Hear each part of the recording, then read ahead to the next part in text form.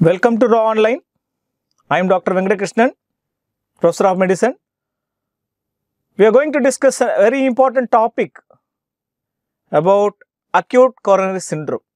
There is often a confusion. What are the components of acute coronary syndrome? Coronary artery disease is definitely different from acute coronary syndrome. The talk will cover the aspects of pathophysiology, clinical features, and how do you assess and manage a patient with acute coronary syndrome. What are the components of coronary circulation? Why we need to know coronary circulation is, most of the symptoms and signs are a few specific territory. If you see, left coronary has a few definite signs and right coronary has a separate signs which is different from a left coronary involvement, and if it is near total occlusion of left main or right main, it's definitely different. And how is it different? We will be learning from this topic.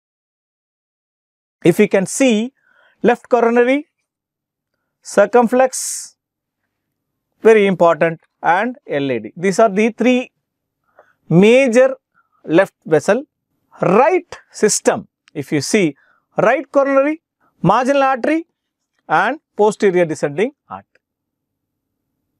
You can see the collaterals developing and how there is connections from the left and the right. This we always know. What is the important? The blood supply of SA node.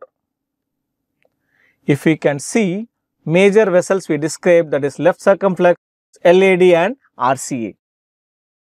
SA node is supplied by RCA in 85% of patients and LCX in the remaining patients. LAD has no role for the SA node. What is the significance of this? That means if there is a right coronary occlusion, SA node, that is arrhythmias and blocks will be common, in contrast to left coronary system. Supplies what? What are the components? And right coronary supplies RV, RA, SA node, AV node. This is very important. That is why you get bradycardia, heart blocks in a right coronary system occlusion. In contrast, there is a sympathetic activity and ventricular arrhythmias you get in left coronary involvement. And it supplies the posterior and inferior wall of LV. RV, if you see, right ventricle supplies, if there is a major coronary occlusion, right coronary occlusion, it goes for a RV infarction. RV infarction as a specific management we will discuss during the assessment and management of CAD. Next, if you see, what are the components of acute coronary syndrome? That's what it's a coronary artery disease is different from acute coronary syndrome. Unstable angina, non-ST elevation MI and MI. These are the three components of acute coronary syndrome. Stable angina is a part of CAD, not acute coronary syndrome. What is the pathophysiology? We will discuss. So, whatever the patient presents, if there is a ST segment elevation or a non-ST elevation. Non-ST elevation could be unstable angina or non-ST elevation MI. ST segment is STEMI and needs a proper history, physical examination, ECG, and you should do acute reperfusion to prevent further myocardial injury.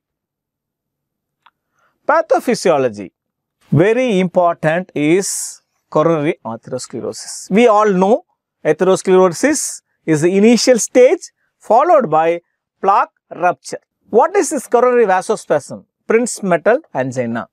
We classically get in usually with a drug addict, especially cocaine. The symptoms are almost for MI and ECG shows ST elevation. What is the difference? We will discuss. Coronary thrombosis, again, atherosclerosis, atherosclerotic plaque rupture followed by coronary thrombosis. Risk factors is we know modifiable and non-modifiable risk factors, but what we should know is unusual causes, that is inflammation. You can work up for inflammation with high sensitive CRP. We will be discussing about the assessment of the patient. Inflammation also contributes apart from modifiable and non-modifiable risk factors, which we are not going to discuss much. This is a very important picture where the pathophysiology is clearly evident with this picture. If you see stable angina, intermittent claudication, where there is atherosclerosis. There is no fixed occlusion.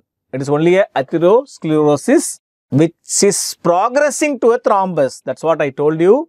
Coronary thrombosis. What happens when there is a thrombus? You can see this followed by a plaque rupture.